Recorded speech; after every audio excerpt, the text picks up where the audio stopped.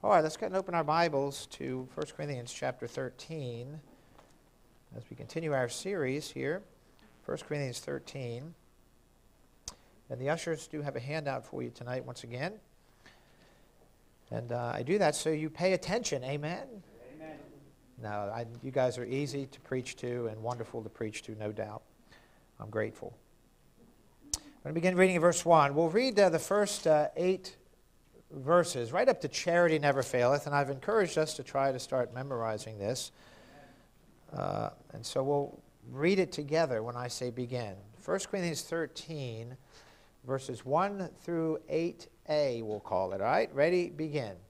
Though I speak with the tongues of men and of angels, and have not charity, I am become as sounding brass or a tinkling cymbal. And though I have the gift of prophecy, and understand all mysteries and all knowledge, and though I have all faith so that I could remove mountains, and have not charity, I am nothing. And though I bestow all my goods to feed the poor, and though I give my body to be burned, and have not charity, it profiteth me nothing. Charity suffereth long, and is kind. Charity envieth not. Charity vaunteth not itself, is not puffed up, doth not behave itself unseemly, seeketh not her own, is not easily provoked, thinketh no evil, rejoiceth not in iniquity, but rejoiceth in the truth, beareth all things, believeth all things, hopeth all things, endureth all things. Charity never faileth. We'll stop there. All right, let's pray. Father, we thank you for your goodness, and I pray as I preach the message you've led me to preach tonight that you'd help me. I need your help. We need your help to listen as well. I pray you'd fill me with your Spirit. I pray that your word would go forth tonight with power and clarity, and that you would do the work that only you can do by your Spirit, and that is to speak to our hearts and convict our hearts, we pray. So bless the message, remove any distractions from our minds this evening and from this room, and we ask your blessing and help. In Jesus' name we pray. Amen. Well, tonight we're continuing with the series, as you notice on the top of your sheet, that I've entitled to Love is to Live. Right. And the idea of this series is this: for the believer. Now, when I say believer, I hope you know what I mean by that. Somebody that's saved. Right. Somebody that's recognized one day that they were lost and on their way to hell, and that Jesus Christ died for their sins, was buried and rose from the dead. Right. And they repented of their sin and trusted Jesus Christ as their personal Savior. That's what it means to be saved. It's more than just believing in God. It's more than just being religious. It's not trying to live a good life. It's putting your complete faith and trust in the finished work of the Lord Jesus Christ for your soul's salvation. Amen. And so for the believer, understand God's not done with us. As a matter of fact, He just started with us. For the believer, it's God's goal to make us more like the Lord Jesus Christ. Don't resist that. Right. Allow Him to do it. Romans 8:28, and we know that all things work together for them for good to them that love God, to them who are the called according to His purpose, for whom He did foreknow, He also did predestinate, watch this, to be conformed to the image of His Son. That's you, that's me. One day when we get to heaven, we'll be like Him. We won't be Him, by the way. We'll be like Him. But all along the way, the Lord is trying to work in our hearts that He might make us like Him as much as possible as here on this earth. And that work that God is doing in our lives is known as, the biblical term is progressive sanctification. That's what He's trying to do, growing more and more in our faith, adding biblical things into our lives that aren't there, that should be there, and then removing unbiblical things from our lives that are there, that shouldn't be there, thus becoming more like the Lord Jesus Christ. Amen. That's what it means to grow as a Christian, to be more like the Lord Jesus Christ. Amen. You know, kind of a sidebar here, if you don't mind me going down a path for a moment. I'm going to do it anyway, so I'm going to just nod your hey, man. But anyway, some of the saddest things I think that you see as a pastor in this area are 3 things. One is this: when somebody gets saved but never grows. Right. That's sad. When someone comes to know the Lord Jesus Christ as their Savior and they do not grow, it's easy to question someone like that, question their salvation. Did you really get it? Right. Are you really saved? Have you been born again? Because there is a change that God does in our lives when we get saved. 2 Corinthians 5:17, therefore, if any man be in Christ, he is a new creature. Don't say he should be. He is. God changes him. Old things are passed away. Behold, all things are become new. So when someone gets saved and never grows, it's sad as a pastor to see that. Then I thought, number two, when someone gets saved and has grown a little, if you will, but suddenly stops because they refuse to yield to the Lord in some area of their life. They're growing, they're saved and they're growing, but then they may hear something, they say, well, I'm not doing that. I mean, I did this and I did this for the Lord, but not that. And by the way, that happens with many Christians. Many of them, when there's an area in their life that they learn about, but they refuse to yield to the Lord in that area. It's kind of one of those hands-off Lord areas, that's my area. It could be in the area of faithfulness to church services. It could be in the area of giving and finances. Don't touch that, Lord. Those are mine. I'll decide. I'm not going to let you decide. Could be in the area of dress or music or controlling your tongue or forgiving others. Some area where they say no to God. Now, they don't say that audibly, but they say it essentially by their actions. And their spiritual growth stops. That happened in the days of the Lord Jesus Christ. Right. In John 6:6, the Bible says, from that time, many of his disciples went back and walked with him no more. And that has been the story of many people that have come to know the Lord as their Savior. They're growing and growing, then all of a sudden they stop and they go back and they walk with him no more. That's a sad thing to see as a pastor. As a Christian, it's a sad thing to see. Right. And then thirdly, when someone gets saved and they are faithful to serving the Lord, I mean, they are just sold out for God and just going for it, if you will, and then suddenly they stop or they drift backwards, leaving everybody perplexed. Like, what happened? Where's this person that was so on fire for the Lord? That would go soul winning every Saturday and hand out tracts and serve and deeply involved. And for some reason they stop. And so does their spiritual growth there as well. 2 Timothy 4:10, for Demas hath forsaken me, having loved this present world, and is departed unto Thessalonica, Crescens to Galatia, Titus unto Dalmatia. Of course, Demas was serving the Lord right alongside of the Apostle Paul. Then all of a sudden, boom, he stopped. Why?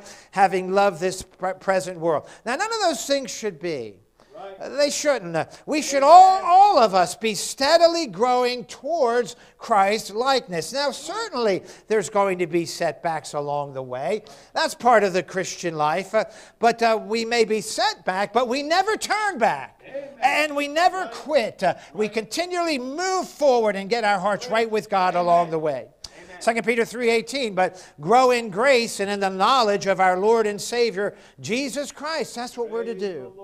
We're to grow in grace and knowledge of our Lord Jesus Christ. Now, one of the primary areas that we should all be growing is in this area that this series is about. It's in the area of love. Charity is the biblical word, meaning God's agape love in action. In other words, loving as He loved. That's what God wants from us. He wants all of us to love as Jesus Christ loved. And by the way, in order to live as Christ lived, we must love as Christ loved. Hence the title, to love is to live. But the problem is that most Christians do not understand what biblical love is, what it means, because the world and the liberals, the new evangelicals, have hijacked the word, like they've done with many other words. I was listening to a sermon by someone the other day. Not a good one either, because it was from a church that once was a decent church that is just gone. and they got the band up there and the rock and roll going, CCM junk and the drums and all of that. And I can't tell you how many times, and you were there when we talked about this, how many times the pastor was up there and said, let's all worship together. Glad to have you here for worship. That's not worship. Playing CCM music and waving your arms is not worship. Right. It's not biblical worship. I'm going to go on a rabbit trail there. I better put the brakes on right about there. But they've hijacked the word. Right. By the way, they hijacked the phrase we dealt with on Sunday, judge not. Right. Well, that's in the Bible, but judge not. And you listen to the sermon if you want that clarity on that. So anyway, to them, this to love is to overlook sin. Right. To them, to love is to not call out wrongdoing. Right. To them, to love is to never get upset about anything.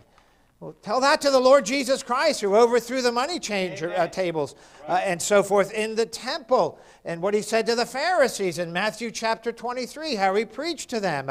To them, love is just giving people whatever they want. You know, we're Christians after that. They want it. Let's just give it to them. That's not love. Amen. That's not biblical love. That's not how God loves. And that's not how Jesus Christ loved either. So the question is, how does he love?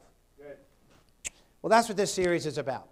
Now remember, biblical love is so important. It's a part of the fruit of the Spirit, isn't it? Galatians chapter 5. In Romans 5, it tells us it should be shed abroad in our hearts.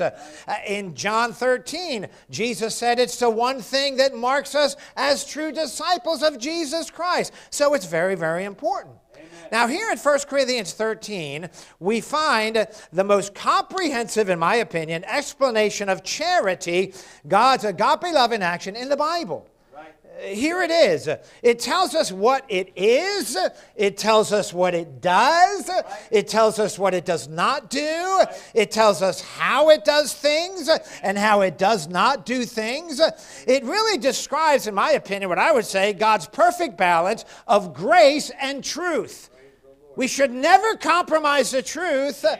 But we should also have grace while we not compromise the truth. That's what he desires in all of us. That's how Jesus Christ came. For the law was given by Moses, but grace and truth came by Jesus Christ. And again, we need that balance, all of us do, that grace and truth. If we are going to bear the most fruit possible for the Lord Jesus Christ, we must have that balance of that. Now, from verses 4 to 7, we just read a moment ago, we find 14 characteristics, phrases, if you will, of charity. Beginning with 2 positive ones, we read in verse 4, charity suffereth long and is kind. We've dealt with that. Followed by 8 negative characteristics, most of which we've dealt with already. We'll deal with another one tonight. We see that charity envieth not in verse 4. Here again, the negatives. Charity vaunteth not itself. Charity is not puffed up. Charity doth not behave itself unseemly. Charity seeketh not her own. Charity is not easily provoked. And here it is, number 7 of the 8 negatives. We're going to deal with this one tonight. The Bible says that charity, here's a characteristic of it, it thinketh no evil. Amen. Charity thinketh no evil. And that's the title of the message tonight. Wow, that's real original, isn't it? Fancy title. Amen. Now, what does it mean? What exactly does this phrase mean? If you and I want to love as Jesus Christ loved, so we can live as Jesus Christ lived, we need to understand what does that phrase mean and why is that phrase important. Notice it's talking about our thinking. Charity thinketh no evil. Not talking about an action here. Right. It's talking about what's going on in your mind. Amen. So let's deal with that tonight. Notice number 1, if you would please, the weight of our thinking. Amen. The weight. Now the Bible has a lot to say about the way a believer thinks. Right. How do you think? How am I thinking? Is that important? Absolutely. There are literally hundreds of verses in the Bible that deal with our minds. Amen. Our minds, how we think. 108 verses in the Bible mention the word mind or minds. Over 200 verses in the Bible use the words think or thinketh or thought or thoughts. And these verses, they instruct us on things like the kind of mind we are to have. Right. Instruct us on what to think, how to think and what not to think. And so the mind is a very important thing to understand biblically. I did a whole series on this before. I encourage you to get that. The battle in the mind is very helpful to myself, and I think it'll be helpful to you as well. Now, may I go as far as to say this tonight, that the primary battle that you and I face is in our minds. Right. Amen. You say, oh, no, preacher, no. It's my spouse. No, it's not. No, it's not. It's you. It's yourself. Right. Go a little deeper. It's not only you. It's your mind. Right. What is going on in your mind? That's where the battle is. Right. Because how we think affects our walk with God. Right. How we think affects our service to God. Amen. How we think affects our attitude towards life. Amen. Our spirit, if you will. Our attitude towards people. How we think affects our mental health and our physical health, which makes how we think a very, very important thing. Right. That's why we read in Philippians chapter 2 and verse 5, let this mind be in you that was also in Christ Jesus. 1 Corinthians 2:16, for who hath known the mind of the Lord that he may instruct him, but we have the mind of Christ. That's the goal. Right. To have the thinking, to have the mind of the Lord Jesus Christ. Amen. Now, 3 important truths about our thinking. Now, this first one's going to go against everything the world says. So if you get this one, you're going to leave here benefited. First one, number 1, is this. Our thinking is controlled by us. Right. Well, I'd be a better Christian if this person... No. It's you. Amen. Our thinking is controlled by us. Right. You see, the world, psychology, tries to make man a victim of his own mind. That's not true. Right. Matter of fact, the opposite is true. Right. The Bible clearly teaches us that we control our own thinking. Right. We're commanded in Philippians chapter 4 and verse 8, common verse, most of us have it memorized. Finally, brethren, whatsoever things are true, whatsoever things are honest, whatsoever things are just, whatsoever things are pure, whatsoever things are lovely, whatsoever things are of good report, if there be any virtue or if there be any praise, finish it with me, think on these things. Think on these things. Why, I can't control it. Then why would he command it? Think on these things. Now understand, there are 2 primary ways, and this isn't in your notes, but 2 primary ways that thoughts enter into our minds. How? Number 1 is externally. We get information all the time, don't we? I mean, we're hearing stuff all the time. We hear things from other people, things they say. We see things. We read things. We get information through news and the internet, the radio, whatever you listen to. We even get suggestions from the devil, from Satan, externally. And we get truths from Scripture also, all affect our thinking, our thoughts. They're all sources that put thoughts into our minds. And we're processing this throughout the day. But it's not only coming from external sources, it's coming from inside as well. You say, what do you mean by that? Internally, there are things that you and I generate in our own minds, thoughts. Some are from our past, things that we remember. Some from our perception of things. We internalize those and think those things. Some from our own imaginations. We just think weird stuff. I mean, we just think about stuff. Oh, that's weird, you know. But understand something very important. What you and I dwell on, what we muse on, what we ruminate in our minds, ponder, or allow to settle in our minds and become a part of our thinking is a matter of choice. Right. It's a matter of choice. Amen. It's very important. 2 Corinthians 10:5, casting down imaginations and every high thing that exalteth itself against the knowledge of God, watch this, and bringing into captivity every thought to the obedience of Christ. Now, this was the premise of that series I did before. But as we're seeing externally and internally all these thoughts going around, what we are to do, we are to test those thoughts by the Scriptures. Then we are to reject or refuse, or in biblical terminology of 2 Corinthians chapter 10, cast down any unbiblical thoughts, but receive into our minds and replace the bad thoughts with biblical thoughts. That's how we think right, thus producing biblical thinking. Right. You see, that's why it's very important to consider what you and I set before our eyes. That's good. Amen. It doesn't matter if I watch this. Yes, it does. Amen. You keep watching. It's going to affect you. Not me. Yes, you. Right. Yes, me too. We have to watch what we set before our eyes. We have to watch what we listen to, allow in our ears. Because if we allow again and again worldly ideas and worldly philosophies to ruminate there in our brains, it will affect our thinking. Amen. You see, my point is this: we can and do control our thinking. See, charity thinketh no evil. Well, I can't do that. It's just my... No, you can. And we'll get to that here in a little bit. So, first of all, about our thinking, letter A, our thinking is controlled by us. Then letter B, also, our thinking is known by God. Right. I don't like that one. Anybody like that one? Yeah, you like that one, huh? Okay, well, we'll just plaster everything you're thinking right up here on the board or on the screen, and we'll all look at that. That'd be embarrassing, wouldn't it, if every thought went up there? But guess what? God knows it. Right. Everything. We may not say it audibly, but when it's going on in our head, God knows. He knows what we're thinking. Psalm 139, verses 1 and 2. O Lord, thou hast searched me and known me. Thou knowest my downsitting and mine uprising. Thou understandest my thought afar off. God knows what we think.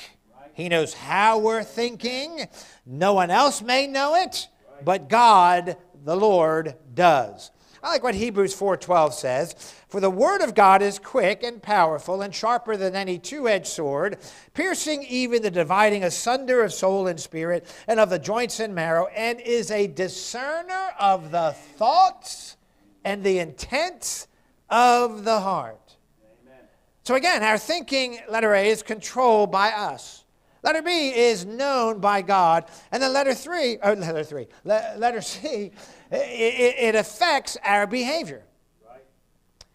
It does. Amen. How you and I think affects how we act. Right. Proverbs 23 and verse 7, for as he thinketh in his heart, so is he.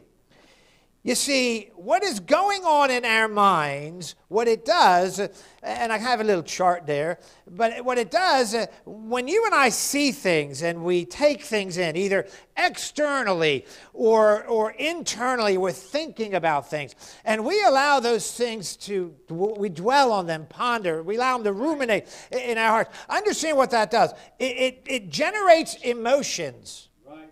You know it, and I know it, right? Stirs us up. Or whatever. And those emotions produce attitudes, and those attitudes drive our behavior. And it all can be traced back to how we're thinking. Right. We behave a certain way because we're thinking a certain way.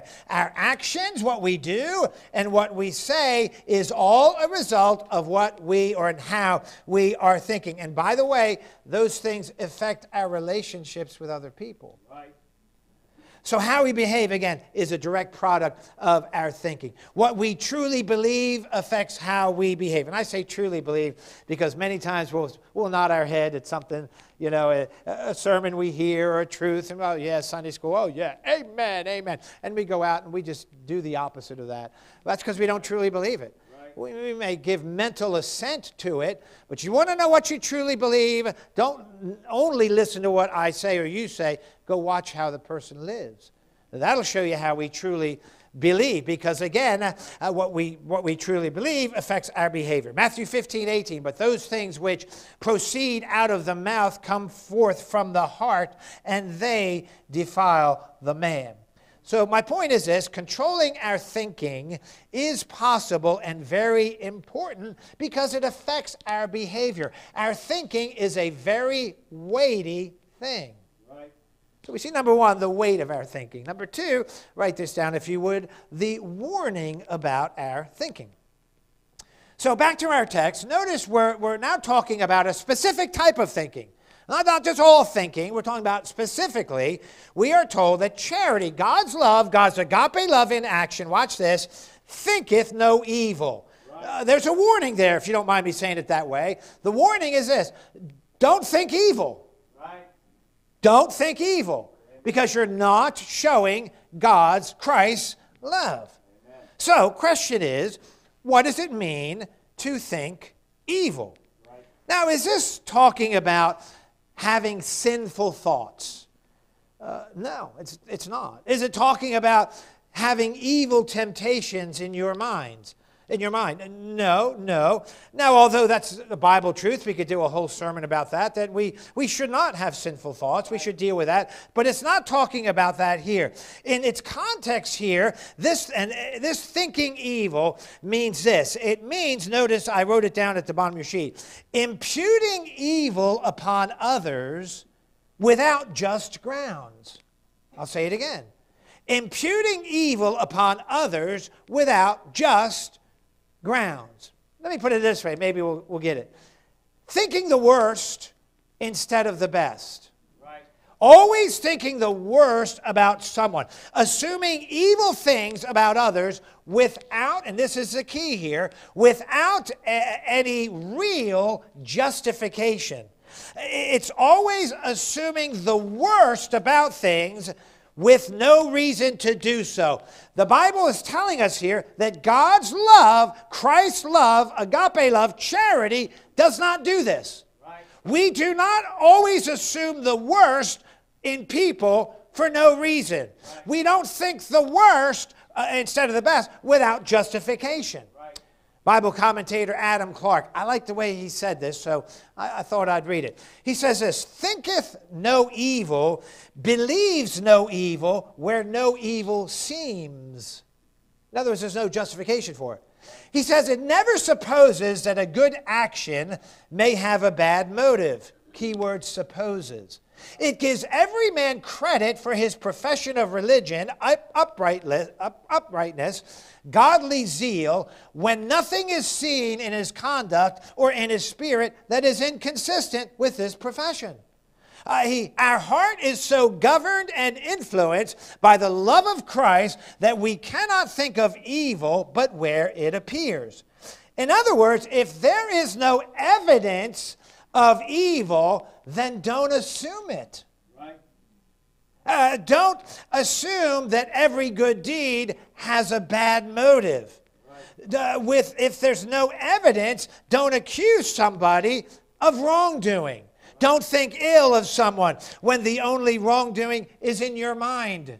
Right. Don't act like you know something that you really don't know, because you're just assuming things that aren't there. That's what he's talking about here. He's talking about not assuming evil. Now, there's a good Bible example of this. We could go there. Let's do it. We got till midnight. So Joshua chapter 22. I got a couple amens there. I don't know if I would have amen there myself. You remember this story, right? The altar of Ed, right? When the 2.5 tribes, Joshua 22, when Reuben, Gad, and half the tribe of Manasseh, they wanted the land on the east side Jordan River. Moses said, no, you got to go and fight. And then when you fight and they get settled in, then you can come back and have it, because you can't sit here while your brethren are fighting. And so all that took place. They did go into the promised land with them, Reuben, Gad, and half the tribe of Manasseh. And they fought with Jericho and all those things. And now it was time. The tribes were settled there in the land. Now it's time for them to come back and go inherit the land on the east side of the Jordan River. And so they did. So they waved goodbye to their brethren, Reuben, Gad, and half the tribe of Manasseh, and they left. And of course, the 2.5 tribes, as they were going, before when they were at the Jordan River, they decided to build an altar. Right. And the children of Israel on the west side of the Jordan heard that. Right. And they thought, they assumed evil about what they were doing. Let's look at it in verse 10. And notice, and when they came unto the borders of Jordan that are in the land of Canaan, the children of Reuben and the children of Gad and half the tribe of Manasseh built there an altar by Jordan, a great altar to see. And the children of Israel, where are we at here? Heard say, behold, the children of Reuben and the children of Gad and the half tribe of Manasseh have built an altar over against the land of Canaan in the borders of Jordan at the passage of the children of Israel. And when the children of Israel heard of it, the whole congregation of Israel, of the children of Israel, gathered themselves together at Shiloh to go up to war against them. Why? Right. Because they thought evil. Right. Long story short, they thought that they were starting to worship idols. And starting to worship a different God. And so they gathered everybody together, and they're going to go, let's go destroy them right now. Right. But before they did something smart. They decided to go check it out. And they went and talked to them, and really the opposite was true. Amen. They said, we're not trying to separate from you guys. Matter of fact, we made that altar to show people we're connected with you guys. To show them that we have the same God that you have, that we worship the same God of Jehovah. We're not doing it for ill reasons. We had good intents behind it. But again, it could have been an all-out war if they kept going in their evil intent thoughts. But they didn't. Look at verse 16.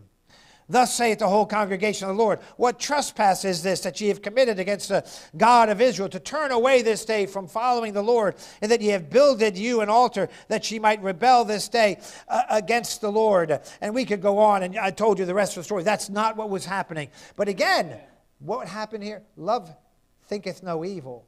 They thought evil. Right. By the way, it's easy for all of us to do that. I might even go as far to say that we all do that sometimes. Right. We just assume things bad that we have no reason to assume. God help us. I remember years ago we had a church member, no longer here. Everybody involved in this story is not here, so don't try to figure it out. But we had a church member come through the church building and had seen one of our staff members on a computer. And came back a little bit later in the day, and the staff member was on the computer. And the church member came to me and said this, well, that so-and-so doesn't do anything about here but sit around and play on that computer all day. I said, oh, really? Well, guess what? I found out something. He was doing work on the computer all day. He wasn't playing around all day.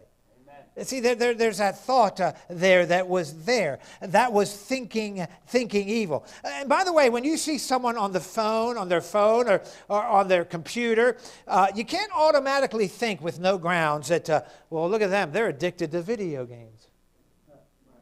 You can't automatically say that. Or they're listening to bad music. Or they must have a pornography problem. They're on their phone all day. Or they're on a dating site, or maybe they have some secret relationship with someone. You cannot without grounds assume those things, because that's exactly what this is trying to prohibit in 1 Corinthians 13 when it says, love thinketh no evil. Amen. You know, you ever have somebody you just have a conversation with and they just kind of communicate in a different way than you do? You know, we are supposed to communicate with words, right? I say something, you say something. Right. But there are some people that don't operate that way. In other words, they hear what you're saying, but they think, well, they mean something else. And they try to read between the lines of stuff that everybody says. That's a hard person to deal with. I'm not thinking of anybody. Oh, I know who he's thinking of. I'm not thinking of anybody. I'm really not. I'm not. But you ever have somebody like that? You know, someone say something about you. Well, what gives you the grounds to say that? Well, I don't know. I'm just thinking that. Well, then you're thinking evil. You have no grounds. And that's not how we're to operate. Some people like to say this. So they say, you don't understand, preacher. You don't understand. You see, they say, I have the gift of discernment. And I can just tell when somebody's up to no good. I have that gift. Well, I hate to burst your bubble. No, you don't. Right. And you can't. Amen. Not if you don't have any evidence. Right. If you're just assuming things, you don't have no gift of discernment. Amen. As a matter of fact, you're thinking evil. Right. Now let me throw this here, this caveat, if you would. If there are grounds, that's a different story to think away.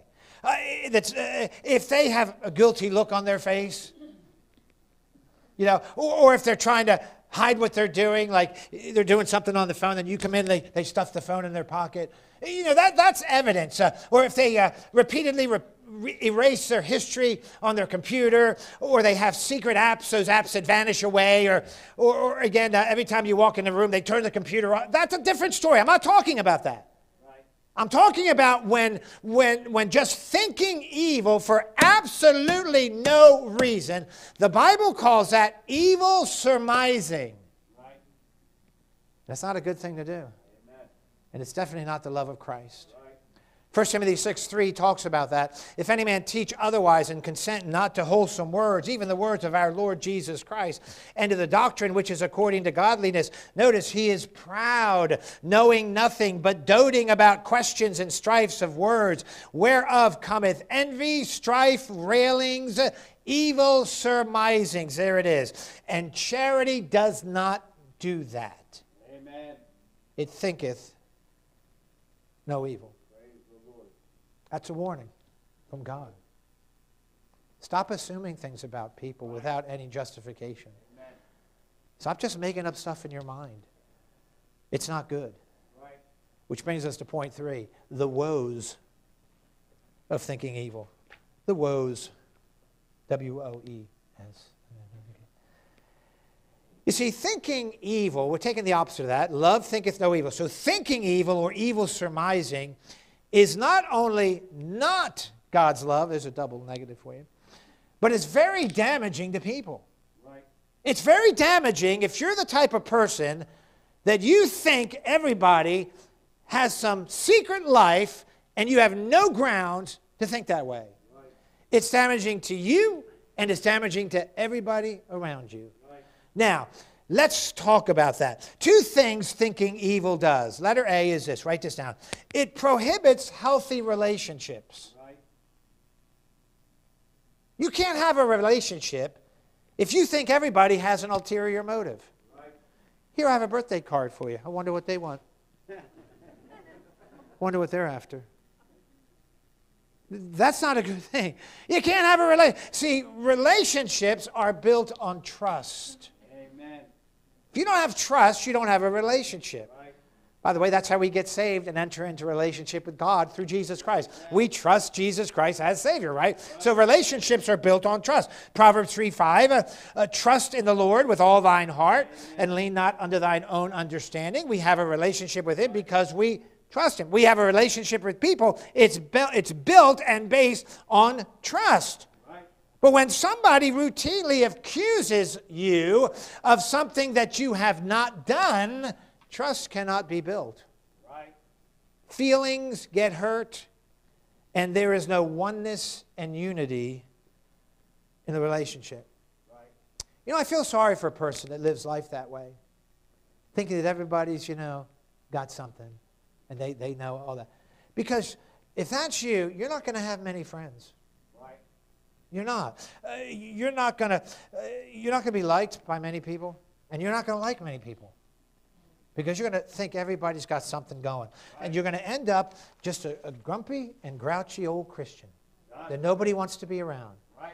Because you, on your self-righteous pedestal, look down upon everyone like you're perfect and everybody else got something wrong. Be careful. Right. Because that's what that leads to. Amen. When you think evil of people. Right. So it prohibits healthy relationships. And then letter B, it also produces discord. Right. You know, most of the time when people think evil of others, they don't keep it to themselves. Right. They don't just think of it and just sit on it. They like to share. They like to share it with others. They do. They tell others about what they think. And so what do? They share their evil surmisings about people with people. They share their suspicions about people with others. What does that do? It causes other people to have doubts about that person as well, hence promoting discord amongst people. God help us. Listen, we have enough battles out there in the world. Amen. We do. Right. We don't want them in here. We shouldn't have them in here. Right. This should be a time of encouraging one another. Amen. This should be time of blessing one another, if you will. Not trying to pick everything apart and so forth, producing that discord, because that is evil. You know, one of the things the Lord hates, Proverbs 6:19, these 6 things does the Lord hate, and 7 is an abomination to him. A false witness that speaketh lies, and he that soweth discord among the brethren. God hates that.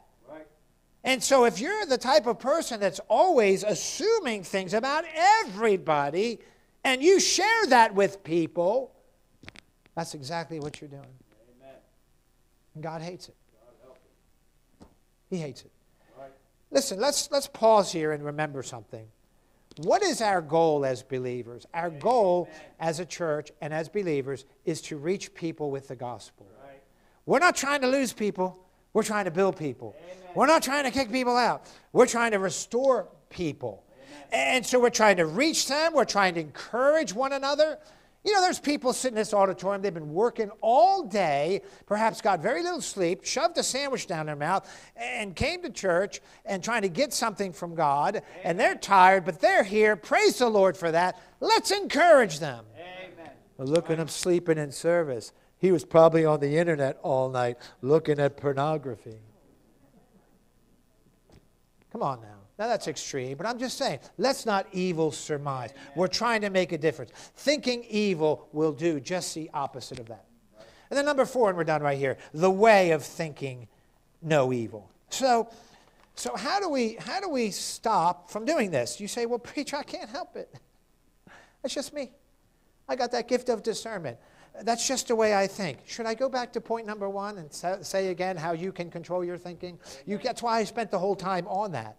You can control your thinking. Here's some things that will help you and help me think no evil. Letter A, write this down. Separate facts from fallacy or fantasy. Listen, if there's no evidences of wrongdoing, if there's no facts of wrongdoing, if there's no bona fide, tangible, valid reason, and there could be, but if there's not to believe that something's wrong, then don't automatically assume it. Right. Make your decisions and base your thinking on facts, Right. not the fancies of your mind and your imagination. Amen. Again, if there's nothing, don't automatically assume evil. It's interesting in Deuteronomy, let me just read this verse real quick. In chapter 17, when it's talking about the judges, and they're talking about when you bring someone and there's an accusation, Right. it goes on to say this. It says, and hath gone this person and served other gods and worshipped them, either the sun or moon or any of the host of heaven, which I have not commanded. And it be told thee, and thou hast heard of it, and inquired diligently, and behold, it be true, and the thing certain, that such an abomination is wrought in Israel, then shalt thou bring forth that man or woman, and again, do what they have to do with them. Right. My point is this, they didn't just hear something and go with it. They inquired, they heard, inquired diligently, and made sure it was true before they made that conclusion. So separate facts from fantasy. Letter B, don't become cynical. Right. Now here's what happens. I heard someone say this, so I won't take credit for it, but I like it. You know, as we get older, and you get older in the Christian life, you see more and more people fall. Right. And I remember when I had first gotten saved and I got involved with going on staff at the Bible college, and I was made first, I was the assistant dean of students my first year. And then my second year, I was the dean of students. And you know what that means, right? That means you deal with all the junk. Okay, you're the demerit guy, you know, and you got to deal with others, but you, all this wrongdoing. And I remember when I, you know, and I was older, but you know, I hadn't been saved for 20 years. And when I was hearing some of the things that the Christian students were doing, I like to fall off the chair. I literally went home crying some days. I did. I said, this is so bad. I can't believe it. But that's what happens sometimes when people turn their back on God. They get involved with it. And as you get older, you see it more people and more people. That some of you never thought were going to fall.